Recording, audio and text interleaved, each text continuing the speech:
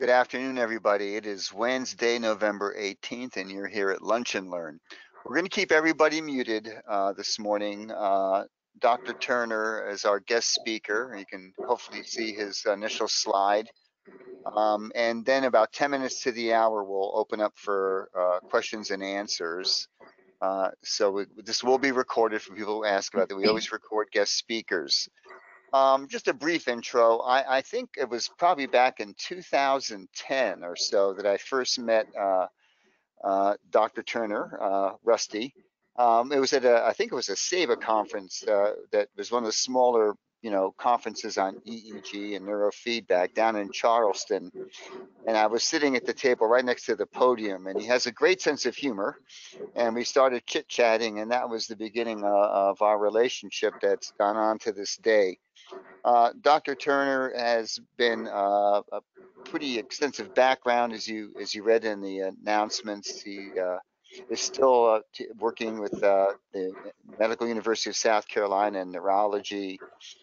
He consults. If anybody is ever looking to have a consult with a neurologist who understands and does neurofeedback, he'd be your guy. So, Rusty, without any further ado, I'm going to go ahead and have you take over. And thanks so much for taking the time to be with us today. Thanks very much. Again, please speak up if I get faint. Thanks very much for letting me be here, Rob and Richard and Judy and Martin and everybody. We'll move through. And my biggest criticism I usually get is I have too much information on slides. I don't do well talking from a few words, so all those slides can be overwhelming, but they'll be available. I have some handouts I'll make available at the end, and we'll go from there. And I welcome relatively gentle, constructive criticism whenever that's available.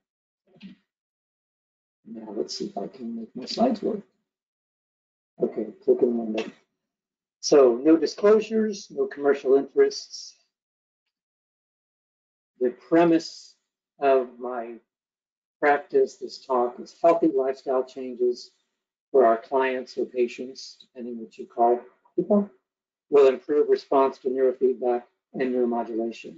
This is not a neurofeedback or neuromodulation talk, but what we can do before that and while we're doing neurofeedback with our clients. And I think I'm preaching to the choir that that's what's happening in this group all over the world. I won't read these in detail. We'll cover each one individually, but I have 4 objectives. I, some years ago, started using an acronym. Maybe it was a little passive-aggressive rebellion or something as a physician, because we prescribe a lot of meds, so we tend to do that. So I started prescribing meds: M, move, E, eat, D, disconnect, S, sleep. So that's the bulk of this talk, with some science behind it and some case presentations that we'll talk about, and hopefully get it all in a reasonable amount of time. Excuse me. So welcome from Charleston, South Carolina. It's a beautiful day here. I quickly will not go through every face on these slides, but I always start every talk I give, as I start every morning, with a whole lot of gratitude for being alive and for people that have influenced my life. I don't know if my mouse shows on the screen. It does. It does? Okay, I will not try to be one of those moving the mouse all over, but so many people have shaped my career, both in my research, in my studies, and research as a musician, as an epileptologist. These are colleagues on either side: Jim Evans and colleagues here in South Carolina, Dick Gennardi's, also one that's been a part of my career, like Rob and Richard. Dick now lives in South Carolina. And just other people, faces you'll remember, where I call it my wake up from the matrix experience began back almost 8, 9 years ago at a conference that Barry was at, and Joel and Cindy Curson, Joe Lubar, Jay Gunkelman, and that began a radical transformation of my career, or expansion of my career. So I'm grateful to many, many people who have been shaping my life, including my wife of 40 years, our incredible family, and I will take the next 15 minutes to tell you all about my grandkids. No, I won't do that. So also grateful to the physicians that trained me. This is not meant to be a gender biased slide. These happen to be the peds neurologists and epileptologists that shaped my career dramatically. You'll recognize Dr. Niedermeyer, at least his name, and some of these amazing EEG people, and mostly from the patients and families that have continued to shape my life. So, quick quote from Tom Insel, who was director of the National Institute of Mental Health until 2015. Tremendous scientist. It's time for us to stop thinking about mental disorders and start understanding them as brain disorders. And my motto has been, we need to be focusing as clinicians on restoration of brain and lifestyle health instead of just what I call disease management. As this has always been at the core of true medicine, and I think that has been the historical precedent that we're trying to continue. And again, I know that's the mindset that all of you are approaching. Let's be healthcare providers and not just prescribers and things like that. So I have some pause slides throughout where we can take a short breath, or at least I will, so I don't stay too nervous and ramble. But that's Monet, one of my favorite artists. A foundation thing that I work with, there's a principle, which is a bar against all information, which is proof against all arguments, and which cannot fail to keep a person in everlasting ignorance. That principle is contempt prior to investigation. And that seems to be a human trait that I've been guilty of and many of us are guilty of. We see that when we try to explain neurofeedback from its evidence-based to colleagues or to others in the world, and you get that, oh, that's sweet, or oh, you know what you hear. That was credited to a person, Herbert Spencer, in the late 1800s. It's now made famous in the 1940s when it was included in the big book of Alcoholics Anonymous, but it was actually a revision of a quote from 1850 by Dr. Paley. That's another story. I love a few other quotes here. It is interesting and indeed pathetic to observe how long the discovery of priceless value to humanity may be hidden away, or rather lie openly revealed, before the final and obvious step is taken toward its practical application. That was spoken about the opposition at that point to using anesthesia in surgery.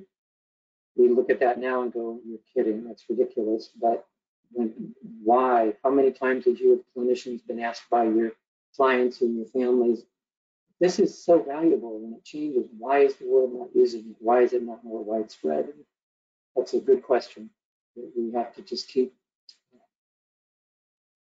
helping our patients. Based on a thorough review of many decades of peer-reviewed literature, increasing contributions from connectomics and brain-computer interface science, our understanding of human disease and of human health have undergone profound paradigm shifts. So we know our nervous systems are probably the most complex network known in the universe. And clinical disorders, which really result from dysregulation of these networks, in some ways, are among the most disabling and therapeutically intractable global health problems.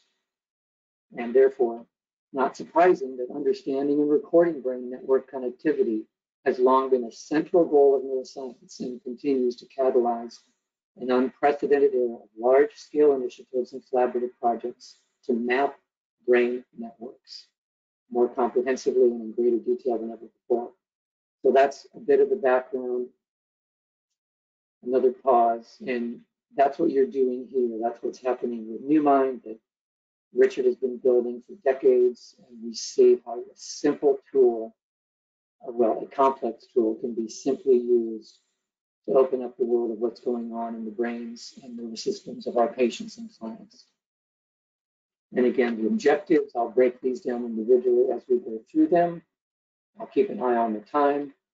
So a couple of things, these are my definitions, not that they're right, but you can detect the bias in them. And again, I think we're all coming from the same mindset, the same basis.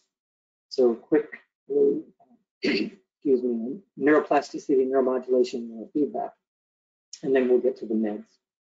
Neuroplasticity is the brain's lifelong ability to grow, heal, and change. Neuroplasticity occurs, it's not just neuronal, it's synaptic, it's myelin, it's absolutely astounding.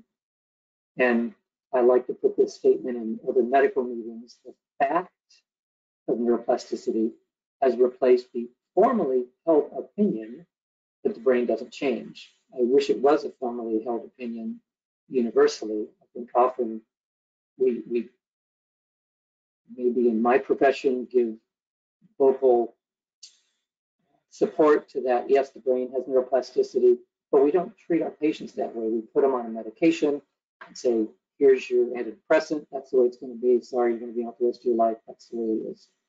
And we know that's not true. So the motto of what I've adopted is health, hope, and healing. I think we can all echo with that. And then to bring to our patients and our clients the hope, it's never too late. Because most people don't come to see us when they're having a nice day. And at least in my practice, people would be seeing over and over, multiple second opinions, third opinions, and they would come kind of as a last resort. I'm not going to go into detail into neuroplasticity, but we know it's there. What's amazing is one of the seminal articles was published in 1998. Here we are 22, 23 years later, and here we are. But the key things in this article: self-renewal occurs throughout life. Neurogenesis continues throughout life. Newly discovered type of neuroplasticity responds to regional cues, hence the amazing things we can do with neurofeedback and neuromodulation and lifestyle. And environmental stimulation can influence the rate of neurogenesis. We have the potential, really, we see that, to regulate human neurogenesis. That's what we're trying to do, in a sense, every day in our practices. This article was another seminal article. I love human structural plasticity at record speed. It's amazing how quickly things can happen. We see that again in our practices, how quickly that can happen, and yet others sometimes how slow it can be. And the other aspect that you'll hear people bring up sometimes is, well, it's my genetics, I can't change, I've got a genetic mutation, I've got a genetic disease, and then we think that means we can't change. That's not true. Again, a very seminal article published, I think this was 2008, I read my own slide, where they did lifestyle changes on a group of gentlemen with prostate cancer, and they chose lifestyle interventions. They did serial biopsies, and they upregulated health-promoting genes and downregulated 453 disease-promoting genes. And we can change our genetics by making simple changes. We know we can harm our genetics with radiation and things like that. So we'll talk a little bit more about that. Neuromodulation, a broad definition, reinforcing brain function for increased stability and efficiency of information processing in networks linked to symptoms. So we're trying to link symptoms to brain dysregulation. Again, this is what we do in our practices, and you all get that, just setting up the foundation. I use terms a little bit differently. I talk about invasive and non-invasive differently when as a neurologist and epileptologist. When we talk about invasive, we're sticking things into the head, or the neurosurgeons are, like vagus nerve stimulation, responsive neural stimulation, one limited form of helping people with seizures, deep brain stimulation. Generally don't do that on a daily basis and in practice. So we have all kinds of amazing ways of non-invasive neural stimulation. And why not first do no harm? Let's start with the good stuff that can help people.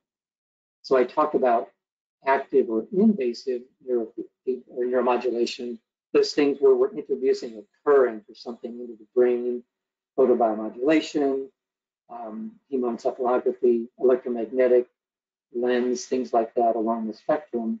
And then non-invasive, the things that we do that really change the perspective of my practice dramatically, like neurofeedback, biofeedback, heart rate variability, and onward. Neurofeedback, again, my definition, certainly subject to discussion, it's a non-invasive form of neuromodulation that enables a person to self-regulate their brainwave activity. We know that's possible, even though we have many skeptics that still doubt that, despite the work that Dr. M.E.D.S did, Dr. Sturman, and many others, even before that, after the time of Dr. Berger, and even before the discovery of EEG. This is accomplished through use of real-time brain-computer interface and the learning theory technique of optimal or operant conditioning, and teaches or trains the brain to better self-regulate. So probably like you do, I would describe that very much as exercise for the brain. It's pretty easy to do. The goal of clinical care and neurofeedback training, like physical exercise, is to help restore, normalize, and optimize brain function and health. So a little pause. Same slide. This is Morning in the Sen by Monet. So here's the 4 M.E.D.s: movie, disconnect, sleep. And I will break down each of the objectives, try to keep it simple as we move through each section. When I was working with families, I felt like the last 8 years I was acting more like a health coach than a physician, trying to be a health provider and prescribing a lot of times what I thought was just common sense. I would call it grandma wisdom. Yeah, guess what? We should eat. We should move around. We should eat healthier. We should build relationships instead of electronicize them. I don't know if that's a word I just made up. And sleep. I would say enjoying recreation, healthy replenishing, building relationships, prioritizing rest, thus giving us exercise, healthy eating, engaging in a whole new way, as we have to do it more and more now through the whole media and Zoom and things like that. But there's ways to do it very well and very healthily. And energize. This was my busy slide I would show to people, trying to give them 1 point. Move. We're supposed to move 60 minutes a day. Eat real food. Hydrate. Try to stay away from what we have so much of, food products. Disconnecting. I'll go over those recommendations. How many are spending 1 hour a day on electronics? Raise your hand. I don't have any cameras, so I can't see you all, but I don't think any of us are. So how do we do this safely? And then sleep. Are we getting enough sleep? Are we getting enough good sleep? And I think not only is disconnecting the whole digital concern one of the pandemics that's bringing on so much disease, but the pandemic of chronic inadequate sleep, it's a problem. So let's start with move. Move, to understand the importance of daily exercise and movement to brain and body physiologic health. It's more than just moving our bodies, it's keeping our brains moving and active, and we don't have to take up marathon training. Standing is important, so I'll talk about a few of those things as we touch on the moving. Detailed slides, I won't go through every word on many of these slides, but I'll have handouts that have access to these resources.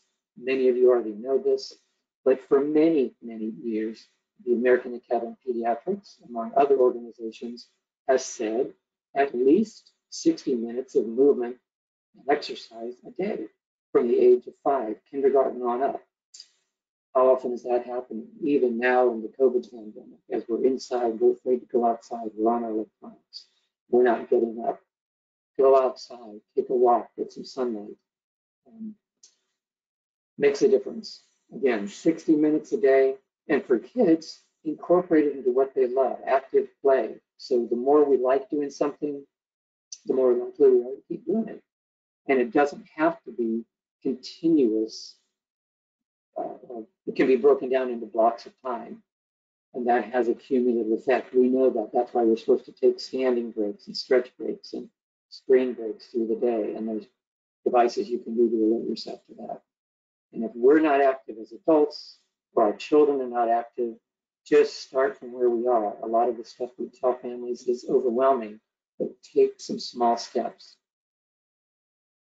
I want to throw in a little bit on at least my understanding of vitamin D, and what I also consider one of the big epidemics, if not itself a pandemic, of vitamin D deficiency.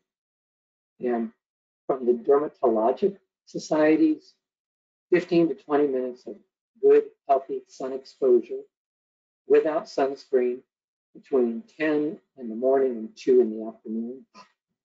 And the sun's so bad. 3 to 5 times a week leads to up to 10 to 20,000 of international units of vitamin D naturally.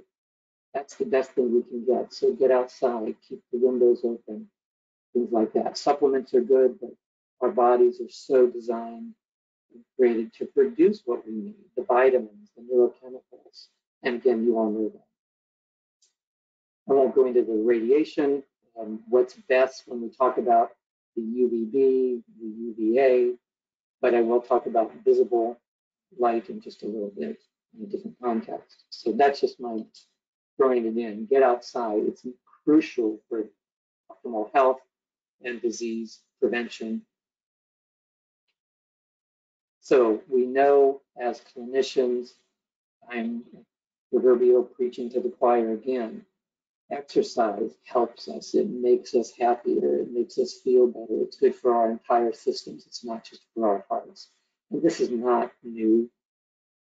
I still would challenge people when we get that excuse that show me the randomized double-blinded studies why neurofeedback works. I say, show me a randomized double-blinded placebo-controlled study that exercise works. I don't think that's possible the way randomized double-blind placebo studies were designed for to bring pharmaceuticals to market and things like that. So we know, get outside 20 minutes. This was from the work in Toronto 10 years ago. Get outside, walk, it helps. It makes us healthier. It helps mitigate symptoms of depression.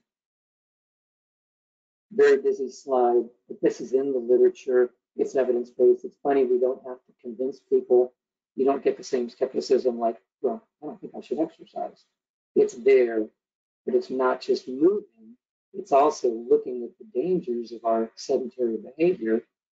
And Eric Pepper has done some wonderful work presenting this, but the sitting disease was started to be described, I think, in 2010, 2011, but it's far more than just our posture.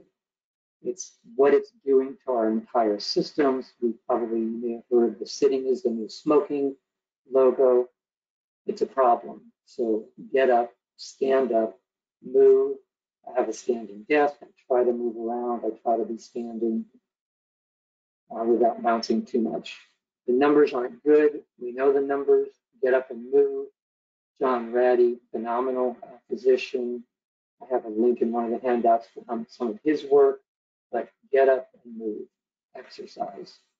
Spark, Go Wild, a couple books that he has produced. He's got wonderful presentations that I would encourage families to look at. Educators, I've done some presentations here for our Charleston County schools, and exercise is the single most powerful tool we have to optimize our brain function.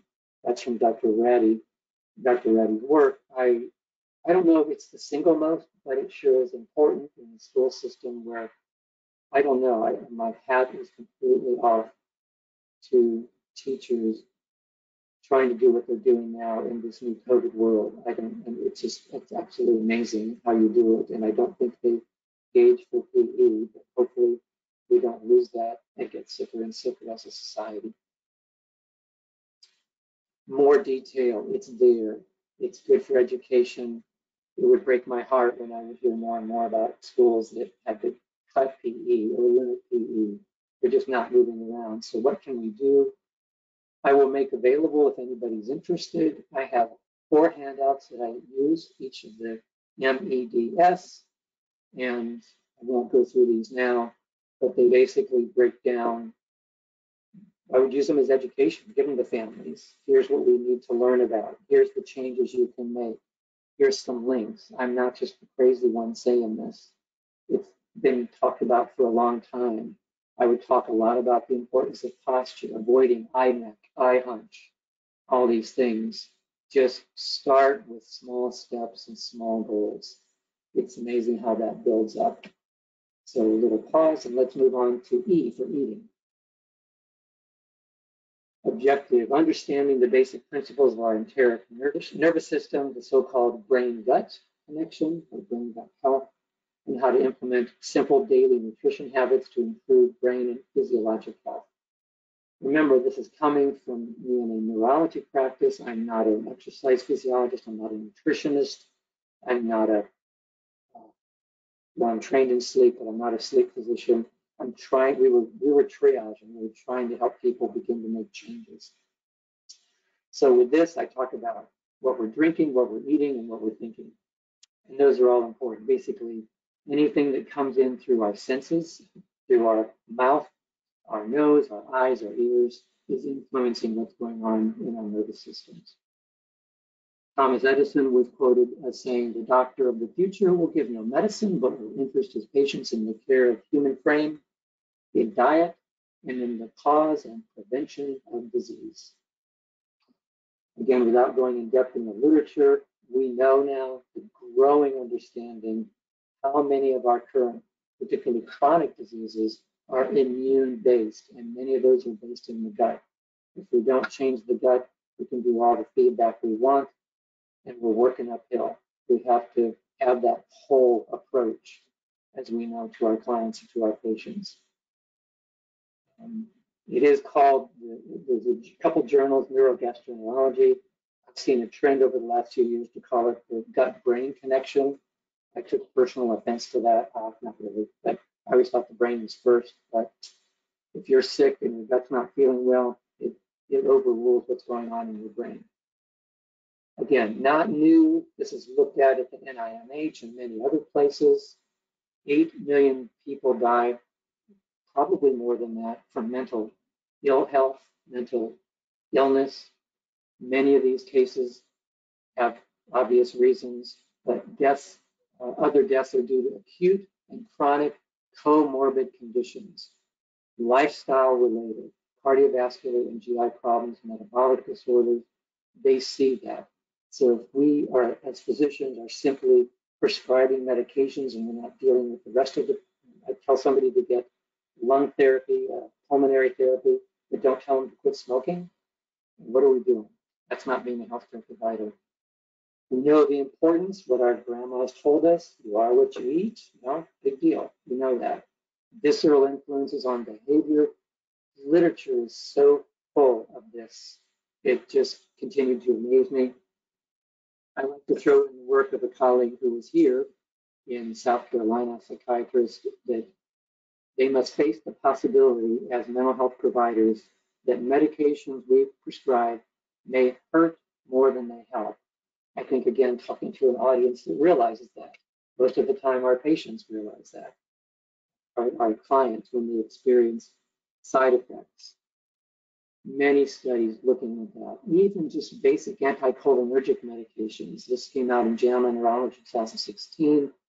An overwhelming table of meds that can affect what's going on with long-term cognition. This was looking at long-term cognitive effects of a lot of things that are now over the counter, and just helping our clients, our families, our patients to realize how can we help our endogenous neuropharmacy produce what it needs to. And again, just another thing that I would love help in, and constructive criticism if you have it, that I would frequently talk to families about serotonin, SSRIs, the serotonergic type of medications, and then ask them, we were using those to treat psychology and depression, anxiety, things like that. But where's most of the serotonin produced, as a leading question, we would say brain. Well, no, my understanding, at least of the current literature, is probably 90–95% is produced in the gut. So we're definitely working uphill. So 2 quick examples on eating, and I'll have some more maps. These are from NeuroGuide, so it's not in the NewMind format. We have run a lot of this, but I haven't put together a good presentation on the comparison. But this is a young man early in my practice that I saw, 2014, 2015, that came diagnosed with seizures, autism spectrum disorder, and was very aggressive. Went through many evaluations, basically significantly high relative power, kind of across the bandwidth, particularly in the higher frequencies. We also saw it more in the eyes closed. So there's some trauma history and some other things with this young man. I interpreted, particularly in the 1 hertz bin, when I see significant low power, that to me is a sign of chronic inadequate sleep, particularly slow wave sleep, because we're not getting our brain renewed. So he had a lot. But all the family, they couldn't do neurofeedback, even with Medicaid, couldn't fit it into the schedule. But to this mom's credit, she went with these kids, and with this little guy in particular, and went gluten-free. 8 months later, we did another study, and I crossed out. I have some incredibly dramatic responses in my practice, but seizures, he did not have what they thought were seizures. His EEG improved. His autism spectrum was gone. This was a different kid. I wish everybody responded this dramatically to gluten-driven nutritional interventions, but it was dramatic. And if I look at the changes that we could see in the functional mapping from before till after, that correlated. He even helped, it improved his background frequency to a very robust 9 hertz, 9.5 hertz. It was amazing. He still had significant sleep dysregulation. He still had a lot to work on, but just a change. That was pretty amazing. On the eating, I have also a handout that I make available if anybody wants it, where I talk about hydration, nutrition, try to put some pretty pictures, just recommend what people can think about eliminating and what we're doing to tell ourselves, and simple things, the rainbow of colors of fruits and vegetables that we can be eating, staying away from that acronym, standard or modern American diet, eating real food, learning more about the brain, about connection. I just make a few recommendations, and the importance of our healthy thinking. I'll talk about some recommendations in a little bit, including a recent documentary some of you may have seen called The Social Dilemma. Deals more with the next topic. So, a little pause. I'm doing on time, a little behind, so I will pick up. So disconnecting, this is where I spend so much of the time with families. What do I mean by that? Understanding the basic principles of digital health by living a healthy lifestyle of responsible high-tech and screen use, and the awareness of the risks of pervasive EMF, electromagnetic frequency exposure. Big deal. I think this is one of the largely ignored huge factors that is affecting us worldwide. And I break it down into 3 things: the time exposure, HEV, high energy visible light exposure, screens, small screens, phones, big screens, TVs, things like that, and EMF exposure. So again, you can find these links. Go to the American Academy of Pediatrics. They've recommended these things for a long time. Limit optional screen use to 1 hour a day. I don't think I have it here, but I have, yes, I do. So they would break it down, and they've been doing this for years. Under the age of 2, no screen use. They do throw in there for grandparents like myself, occasional FaceTime or Zoom or whatever with grandkids is good, but no screens under age 2. I think we've got a problem with this. 2 to 5 years, 1 hour per day of high quality programs. Instead, their radical recommendation is we should be playing with our kids and doing other things than just letting them be on screens. Maybe that was disrespectful, putting in the duh. Greater than 6 years, consistent limits, limit optional screen time. I put that optional in, that's not in the AAP recommendations, because so much of what we're doing now on screens, and I'll talk about some screen safety ideas. Limit the types of media. Again, common sense in practice. These are the recommendations. How are we doing it? Well, not very well, I think. And let's build relationships. We all know the excuses. We think we're having all these friends on Facebook or something, and we're not really connected. A couple of good documentaries. This came out quite a few years ago now, but screenagers, we know that. We talk about the time on screens. This is I think, a superb, very well done and researched documentary. It's on Netflix, probably other ways you can get it. It should be free. There's the website for that. Much bigger than just social media. It's a big changing world, and we've let the Pandora's box is out there. I would use this slide with some families not to overwhelm, but way back in 2011, the World Health Organization classified smartboards as 2B possible carcinogens. Why would they say these crazy things? It's almost 10 years ago. This research has been there. Microwave radiation. So we'll go on to that in just a minute, talking about EMF effects. Dan Siegel, phenomenal clinician, scientist, speaker, writer, researcher, talked about smartphones before bed. We've been talking about this for years. I have some recommendations on that and why that's a problem and the evidence of how it's affecting sleep, but a whole lot of other things. Marty Swingle published a wonderful work on M.E.D.S, dealing with screen addictions and other things. She came out with a second edition a couple of years ago, I think 2 years ago.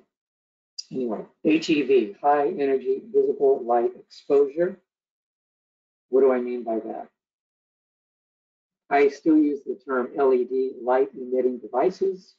HEV is the high energy visible light that comes from every screen that emits light. TVs, any screen you look at, basically. It's not the invisible light that comes from the sun, but this is part of the problem. We call it the blue light effect. It's really not blue, it's more violet or ultraviolet, but that's splitting hairs on the issue. Some of us may remember these days, some of us are still trying to have some of these days. This is called a book. This is what we used to use in the last century when people would read.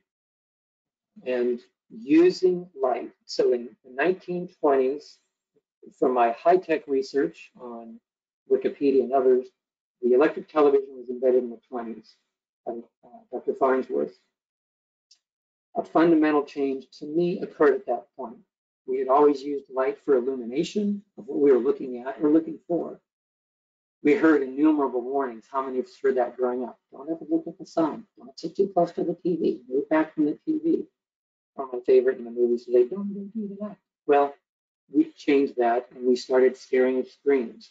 Obviously, the TV of the 1920s and 30s is nothing compared to the luminescence and intensity coming from screens today. And these are real pictures. If any of you get time, go back to 2008, Wall-E, either, if you remember that movie, came out. It's very scary and it's prophetic where we're at now. Pretty amazing.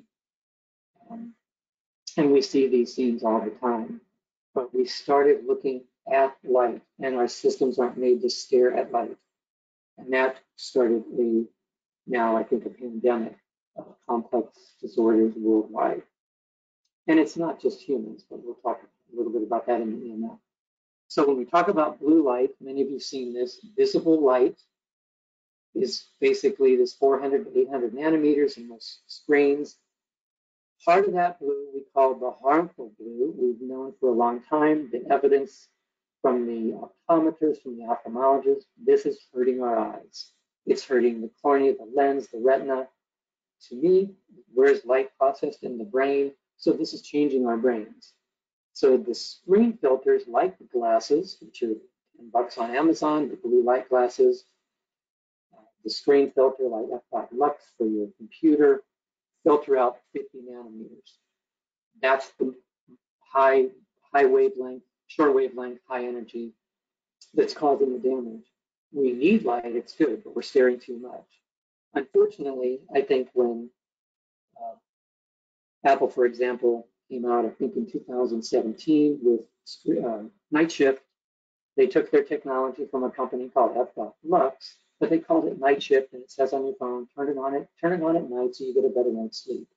Well, if we're staring at screens all day, we're getting the HEV, the high energy visible light that's causing its problem. And it penetrates just like other lights. So I won't even get into the skin studies at this point, but it affects our melatonin as well.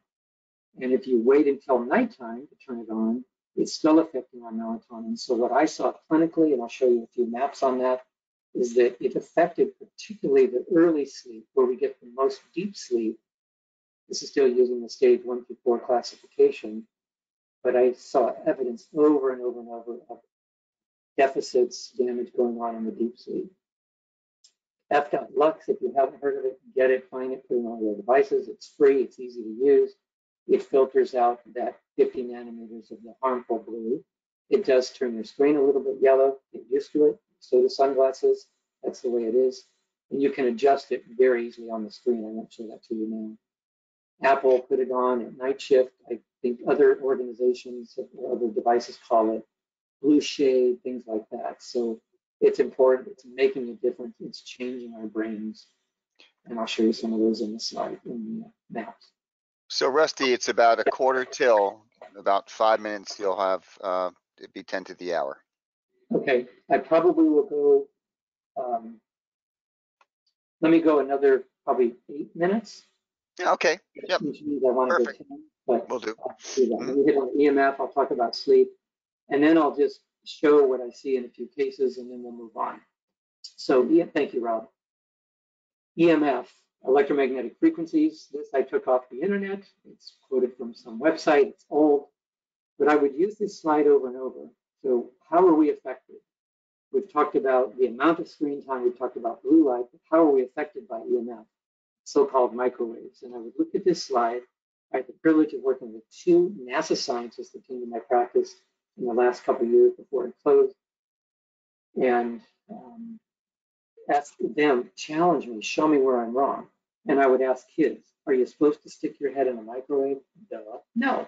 Well, if you look at the radio frequency of microwave ovens, and you look at wireless devices, which are usually in the centers of our homes, or our phones with increasing bandwidth, you don't stick your head in a microwave. Why should we be putting these things on our head, or near our bodies, or near where we sleep?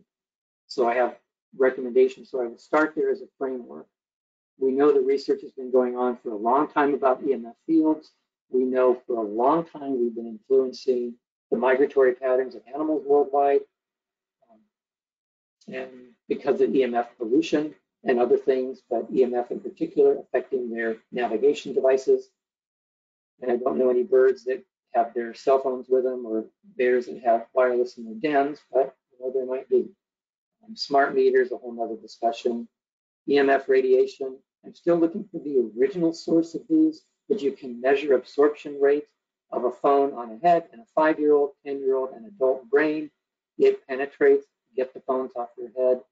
Every single phone today, including Apple and other companies, when you do your upgrades, it's in the small print that we never read. It says, do not carry the phone on your head. Carry it at least a centimeter away from our bodies. It's in there, we sign it, we agree to it every time we update our phones, but we don't practice that. Or then we go wireless. We put in our AirPods or some other device, and that's still an electronically transmitting, receiving device. So we can measure those effects. I have links to a couple really good websites in the handouts if you're interested that have this effect. And over, I was seeing more symptoms like this in many of my patients.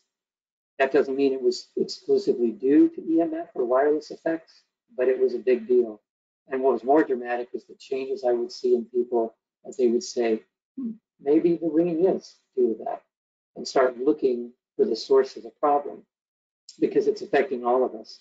It's not new. Back in the 70s, the Navy was discovering radio wave sickness and all its systemic effects, and a few symptoms that may be manifest of EMF illness. It's there, it's affecting us. So at least why not look at things we can do? There's tremendous websites, Environmental Health Trust, Parents for Safe Technology, and these will be in the handouts, but do your homework if you haven't looked at these already.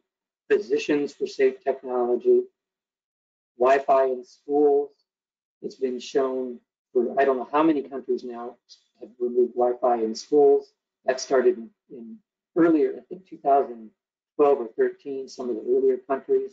Cyprus did it in 2017. So why are they doing that? Why are they not putting wireless in? Let's figure that out. Wireless education, really good resource website. So Another thing that I started seeing, and Rob, I'm hoping maybe 5 to 7 minutes and then some time for questions or lunch. You're good. I started using a term, I called it brain burn. My crazy mind, if you go out in the sun and you're out there too long, what happens? You get sunburned. If you're in front of a light emitting source, you can get, quote, brain burn. Not truly brain burn. I haven't looked at a autopsy brain to see if it turns red. I don't think so. But I saw this in the maps over and over. So I'm going to come back to brain burn in just a minute. Again, the handout I use for digitally disconnecting talks about the time element, which is important, but that's just a part of it. I talk about the high energy visible light and what people can do free or cheaply to protect our eyes just as much as we should wear sunglasses outside. I think we should be wearing screen glasses when we're on a screen to minimize the EMF, the blue light effect. Tech problems, what we're seeing worldwide, the pandemic, and I'm using that term deliberately, of neurological, developmental, mental ill health issues, systemic illnesses, it's affecting us all. And many times I found that was the hindrance that wasn't being addressed when somebody wasn't responding like I was hoping or thought they should with neurofeedback. EMF pollution, different terms are used, it's there. These are some phenomenal websites. Again, I referred to them in the earlier slides. So do your homework and test and see. Finally, on sleep, understand the basic principles of sleep, sleep dysregulation, and the impact of unhealthy, inadequate sleep. Simple implementation measures can improve the quality of sleep and the brain and body physiologic health. I was amazed when families would take me seriously and would start to make these changes, how quickly it could help.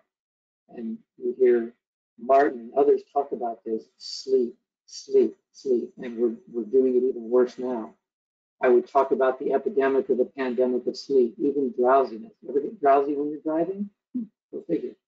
But it's not just sleeping, it's what it manifests neurologically. It's what it manifests systemically. It's a big problem. And this would begin to get people to realize, oh, it's not just how I sleep, it's how it's affecting the rest of my body. Krieger and demand for big sleep people, healthful sleep has been empirically proven to be the single most important factor in predicting longevity, more important than diet, exercise, or heredity. These terms are in the handout. I would try to get people to remember 3 numbers: 5 years, 10 years, and really adult. Most kindergartners are supposed to be getting 12 to 13 hours of healthy, restorative sleep every night.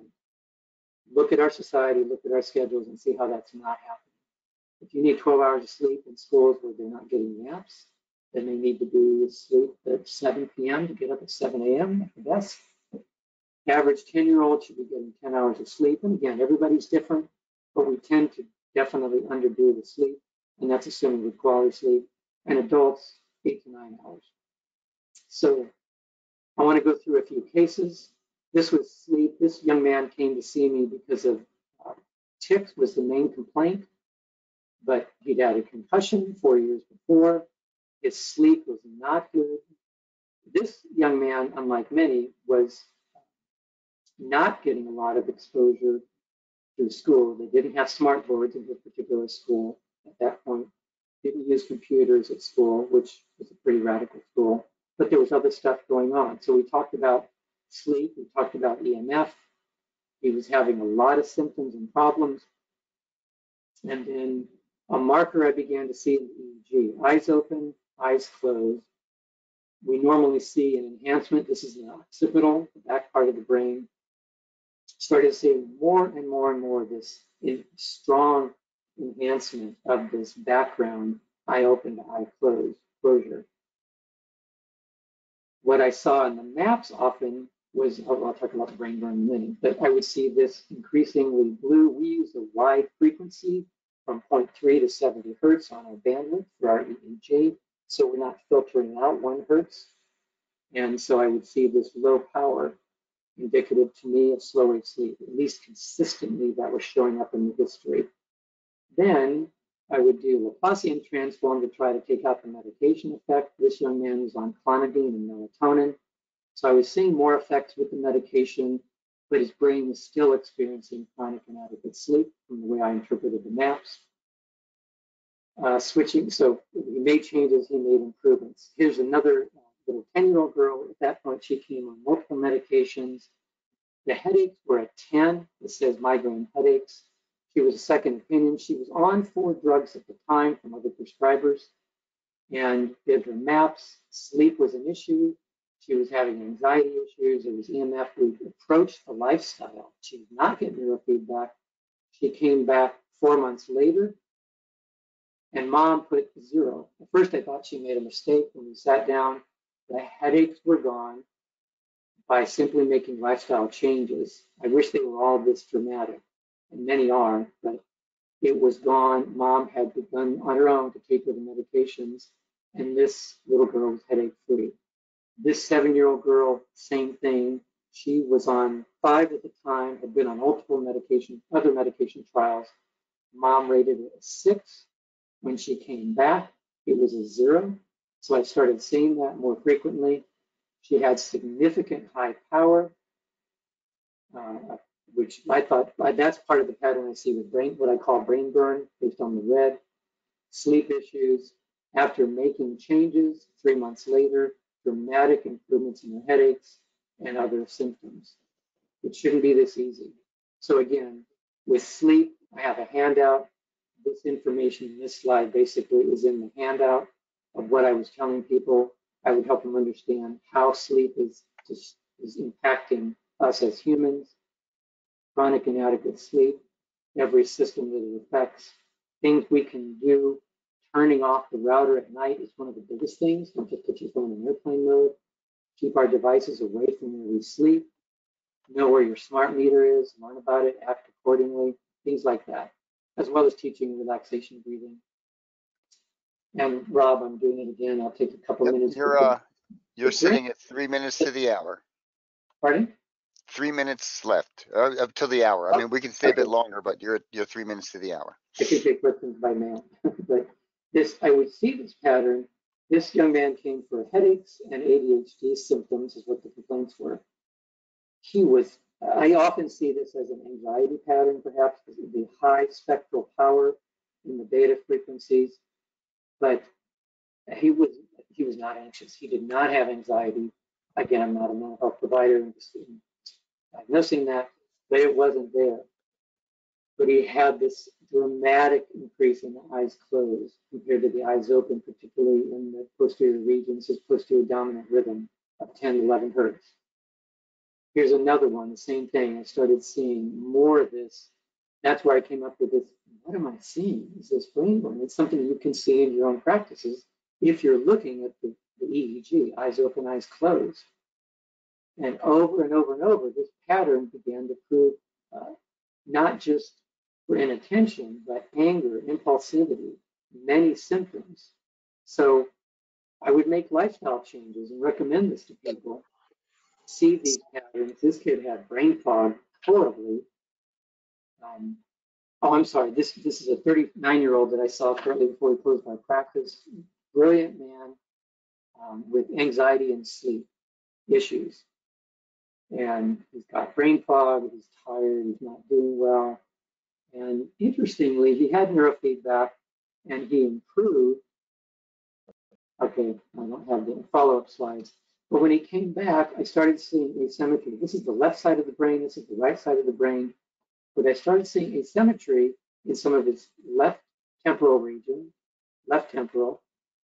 And then he'd have these discharges right frontal, right temporal.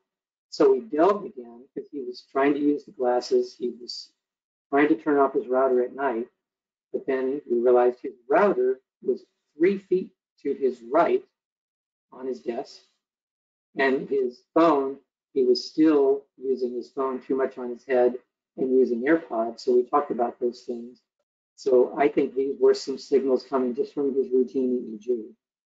And again, I have a lot more of these that just kept this dramatic increase when I think people have too much EMF exposure, screen exposure. It's showing up in our brains. So again, I had another headache, got better, and I think I better be quiet, Rob. The hour has come to a close. And the Yeah, last Rusty, that's wonderful input you have. Rusty, I wonder if we can take a couple of minutes for some interaction, just because you Sure. bring such a wealth of information and we're not going to have time to talk more with you in person. Sure. Let me congratulate you for your enormous progress in the field of neurofeedback for a neurologist and how far you've come in incorporating NewMind into your practice. You're a wonderful example of the medical profession incorporating these other allied health and related fields into formal neurology. I wish we had more time for you to talk about your specific training in looking at the raw data. Yeah, Maybe we can ask Rob to invite you back for some of that down the road. that would be fine. Love to. I will jump ahead like all terrible talkers that didn't ration their time well. And there's our conclusion. And it's just amazing what lifestyle can do to help people get better. And you know that. It's just having the evidence and being a healthcare provider. So thank you very much. Well, Rusty, we're at the top of the hour, and I know people typically start to leave because they have patients and obligations. Would you want us to do one of two things? Find another day where you can come back and just kind of have open discussion with us, or do you want I can have people email me all the questions and send them to you in a email, and you can respond to them all? Got a preference? I think I like the interaction would be Okay. fun. If you want to do that, and M.E.D.S part 2 or something without Okay. 160 slides into Blitz. But let's talk about it because it's Okay. Well, I'll what's tell you what. affecting our patients. You and I'll talk after the webinar today. Give me a call when you get when you have a moment. I'm kind of home all day today, Okay.